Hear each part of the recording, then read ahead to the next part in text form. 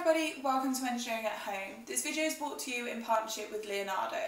Leonardo is one of the UK's leading aerospace companies providing innovative technological and support solutions to a range of customers across the world. As well as being a part of Team Tempest, creating the next generation combat air system, Leonardo's helicopters and radars provide vital search and rescue capability, and their communications and intelligence systems have been used to secure such major events as the Commonwealth Games and the Winter Olympics. Today in this video we're going to be exploring electricity and we're going to build a simple circuit using Play-Doh.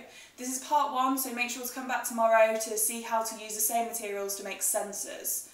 As we're learning about electricity, it's really important to have a responsible adult with you supervising to make sure that you are safe. So let's get into it. What you're going to need for this project is a 9-volt battery, an LED. You can usually get one of these out of some fairy lights or a keyring torch, and some Play-Doh. If you have Play-Doh, great, skip to the time code on the screen, but if you don't, I can show you how to make some next. Make sure you have a responsible adult helping you, as we're going to need to use the stove for this one. First thing you need is 155 grams of flour, 240 millilitres of water, 70 grams of salt, 9 tablespoons of lemon juice, which is about 130 millilitres, and 1 tablespoon of oil. If you want to make it colourful, then feel free to add some food colouring. I went for red. Mix all of your ingredients in a saucepan and put it over a medium heat. Don't forget, you should have an adult helping you here as well.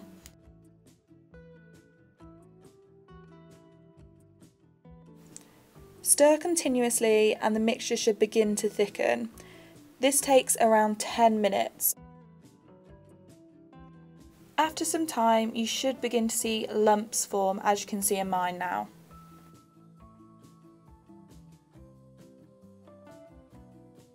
Make sure you keep stirring. You should notice it getting thicker and grouping together a bit more.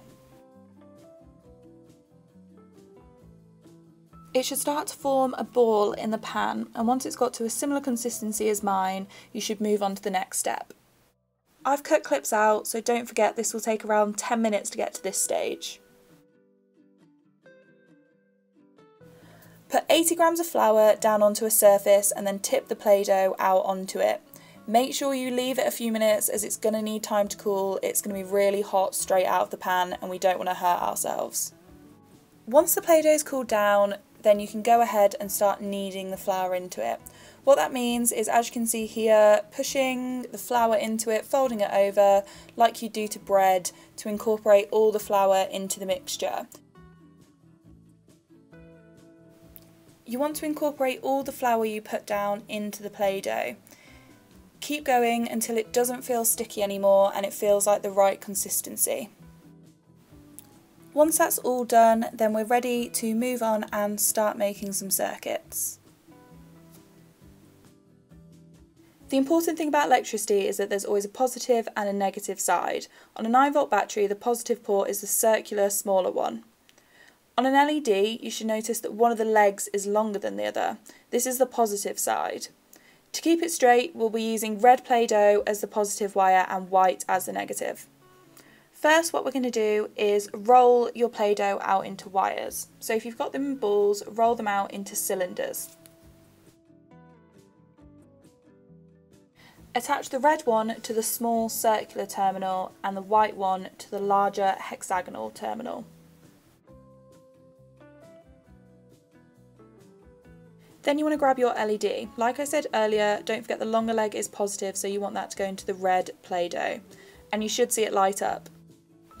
If yours isn't, it might be because your Play-Doh is touching. As you can see here, when they touch each other, it shorts the whole circuit and it means your LED won't light up.